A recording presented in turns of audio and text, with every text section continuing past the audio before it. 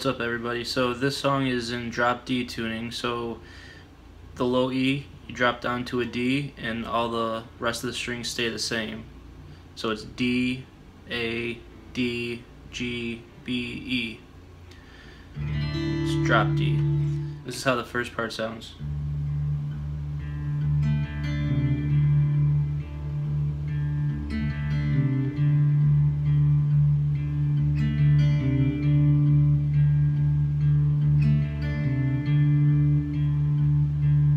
Okay, so I'm going to refer to the low E string as the low E, even though it's in the drop D. I'm still going to refer to it as the low E, just to make it easier. Alright guys, so to start the song, you're going to make this D chord, but you're going to leave the high E open.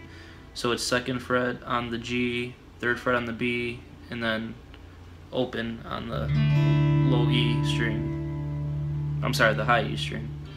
So the picking pattern that starts the song out sounds like this.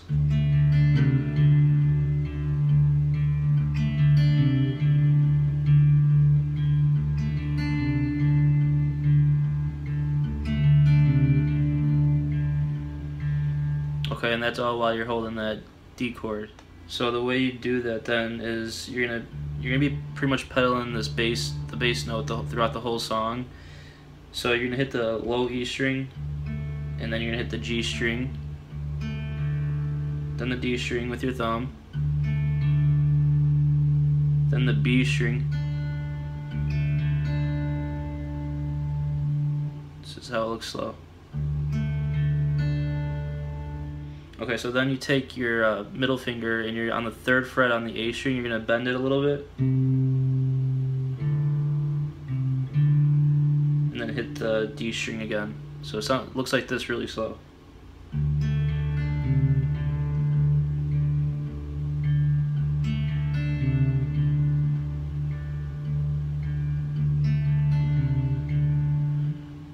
Okay, so after you do that, then you're gonna go just 6/4, 6/4.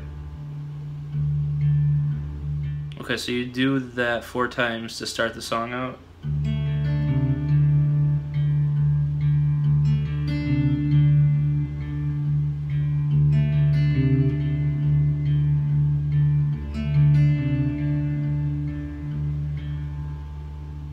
Just like that. So then the next part jumps into this little like solo thing he does, like this little riff he does at the beginning of the song, but it's all still while the bass notes are going. So that sounds like this.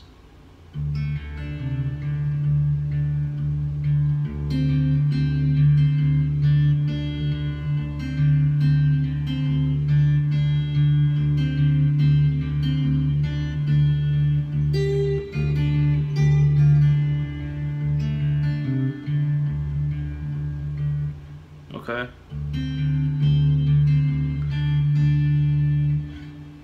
So the way to do that, and pretty much the whole time, you have to consistently keep your thumb moving like this between 6 and 4. Okay.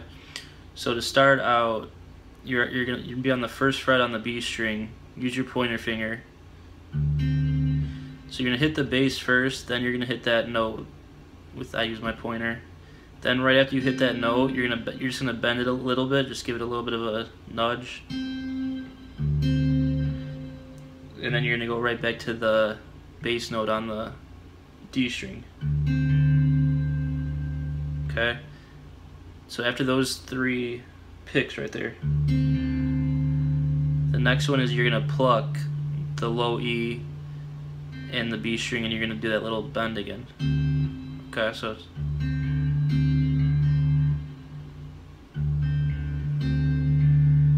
after you pluck, then you hit the D string again, and then you bend again. Try to slow it down for you.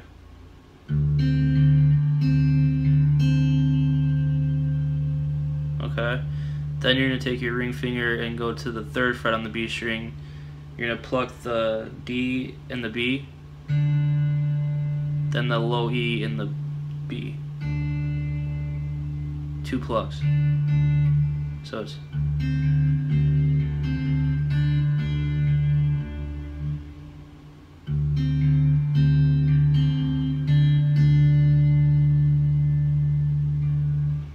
Okay. So after you do the 2 plucks, hit that D string again with the bass. Then you go right back to the low E and do the same exact thing again. You're gonna do this 3 times. It's gonna sound like this.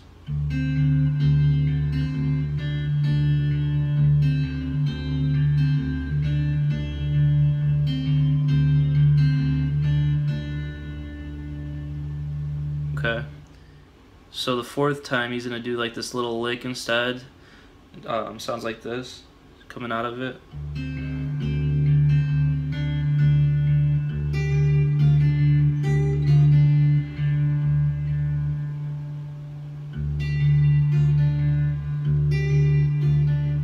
So the way you do that is, again, you're gonna hit the low E string first. Then you're gonna bend on the 3rd fret on the high E string. I use my ring finger.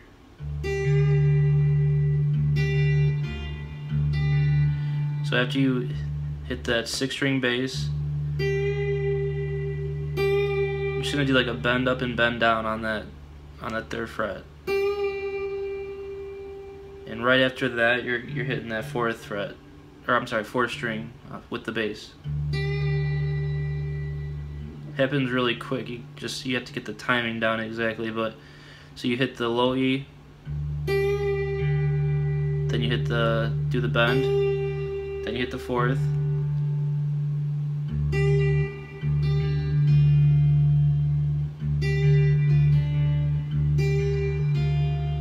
okay. Then the next thing is a pluck on the. You're gonna come to the 1st fret on the high E and pluck the low E with it. Then you go to the 3rd fret on the B string with your ring finger. And when you hit that, then you hit the 4th string bass note. So I'm gonna try to do it slow. It's kind of hard to do it slow, but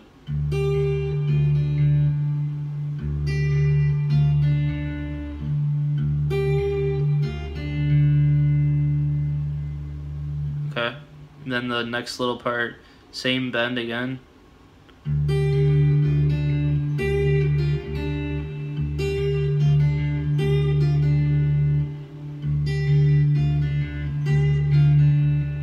So the last little one is a pluck on the low E and the high E with the 3rd fret. Do that same little bend.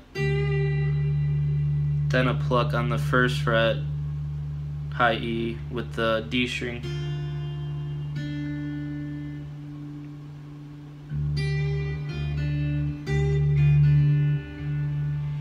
So after you do that pluck, then you're going to land again on the 3rd fret on the B string. Hit that by itself, then the bass note.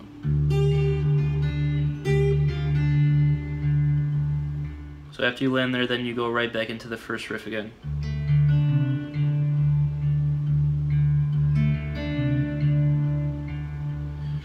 Okay, so I'm going to just play everything from the beginning so far so you can see how it all goes together.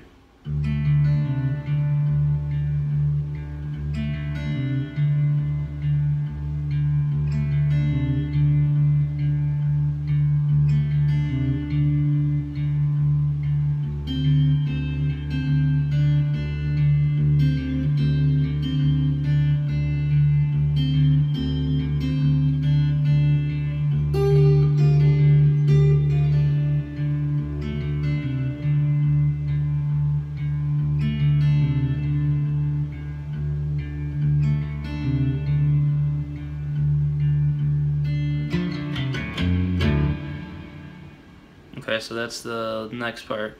So once you get back to that beginning riff again, you're gonna do that 3 times, not 4. The first time it was 4. This time you do it 3 times, and then okay. So right when you're about to start the 4th time, you're gonna hit the bass note again. You're gonna hit the G string. This is while you're still in that D chord, the D shape. So you're gonna hit the bass chord, G string, then you're gonna. Pretty much what that is D string. You're gonna do with your ring finger. You're gonna kind of bend a little bit, then off. Then A string, bend a little bit, off. then low E string, bend a little bit, then off. And you're kind of just like, it's kind of dirty sounding. You kind of, it's okay if you hit a couple other strings.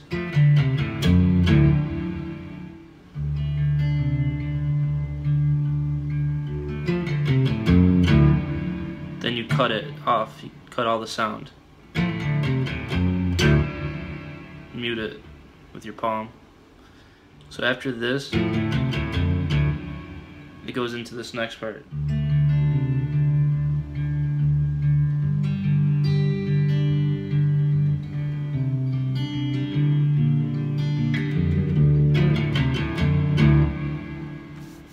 Okay, so what that is again, you're gonna start the same riff like from the beginning of the song.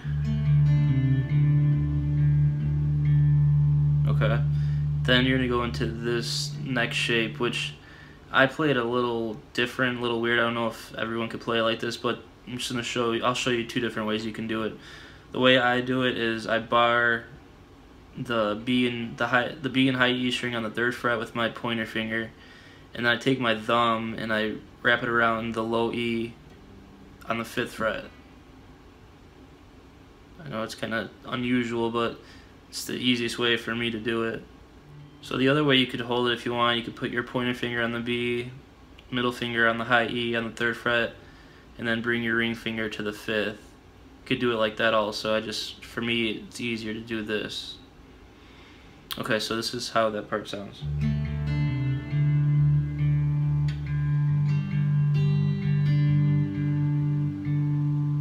When you have that shape, you're gonna hit the low E, G string, D string, pluck with the low E and the high E, and then the D and the B string.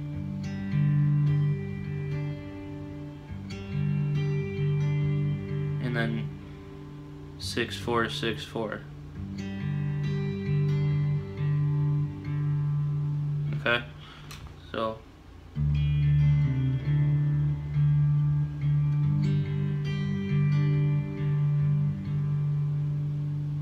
the next part is 3rd fret on the A and on the B. I use my middle finger for the A and then ring finger for the B, like that.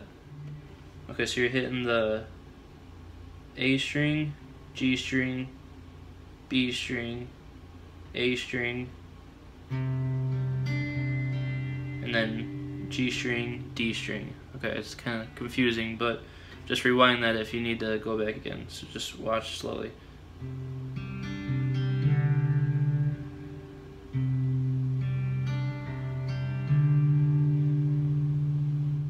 So after that, you're gonna keep your ring finger on the B, and you're gonna move your middle finger to the. You're gonna bring your pointer to the 1st fret on the A string this time. It's kind of a weird stretch, but you're bringing this here, and this stays here on the 3rd fret B string. And when you get to your pointer finger on the 1st fret on the A string, you're gonna hit the A string, G string, B string, A string, G string. So it's. Then you're gonna bring that middle finger that's open, 3rd fret on the low E, 4th fret, and then open.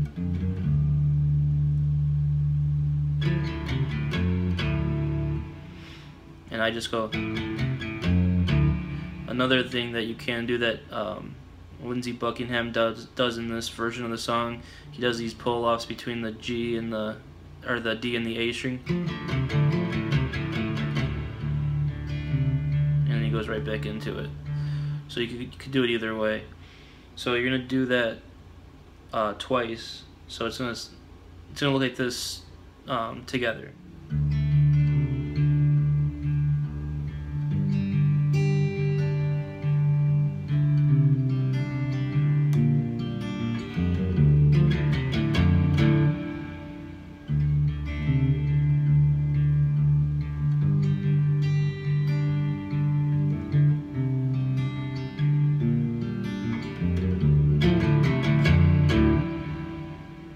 Okay, so after you do that twice, you're gonna cut it again, mute the strings, and it goes into the chorus part, which is he's doing like this power chord, little strum, and the way you're gonna do that, I use my ring finger. You cover the low E on the 5th and the A on the 5th. So you hit it once, and then you do 2 muted strums, then you hit it again.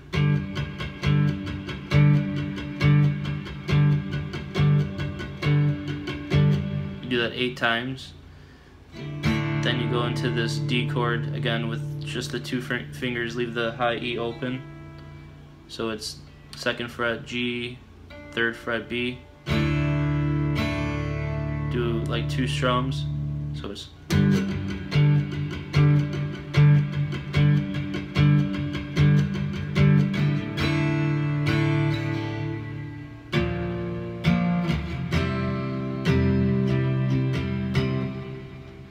okay, so after that D string, that D chord, this is the next chord. You're doing a power chord. Got my pointer fingers on the A string, 1st fret, and I'm kind of barring the D and G on the 3rd fret, and I'm muting the low E with my thumb. Then you move it down. Move it up 2 frets. So it's then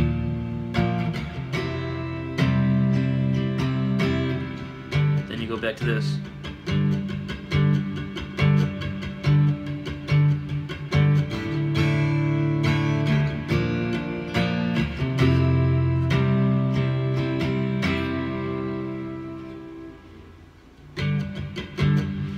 Okay, then it goes back into that again. So really one of the only other guitar parts of the song is kind of the bridge part, which it comes a little later in the song. It comes out of this heavy part.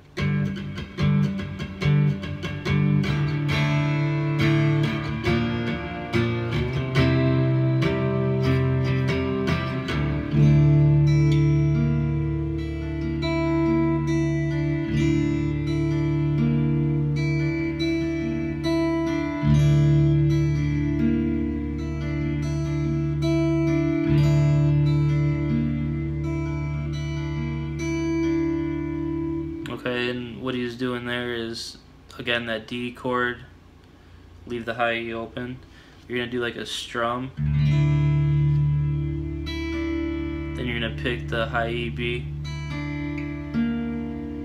Then you're going to bring your middle finger to the 3rd fret on the G string and give it like a little vibrato.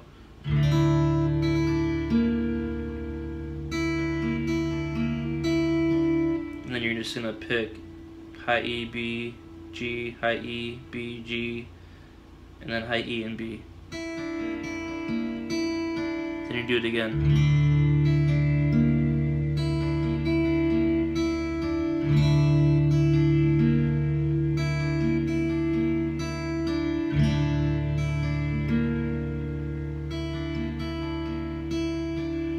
You do that 4 times. That's like the little bridge part, and if you want, you could mimic the bass guitar and do the little bass riff that comes right after that.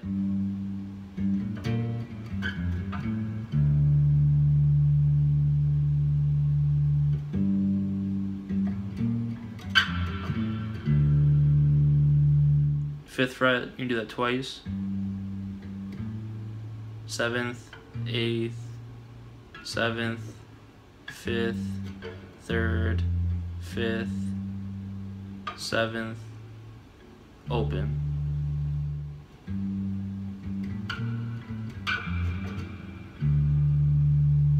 And you do that twice. That's just like a little bass part that you could loop if you want, if you have a looper pedal. But yeah, that's all the main parts of the song. Hope it helped you guys, and again, if you have any questions, you can leave comments. Hope you guys subscribe if you haven't already. There's more lessons coming and previous lessons that you should check out, and I'll see you guys soon. Thank you.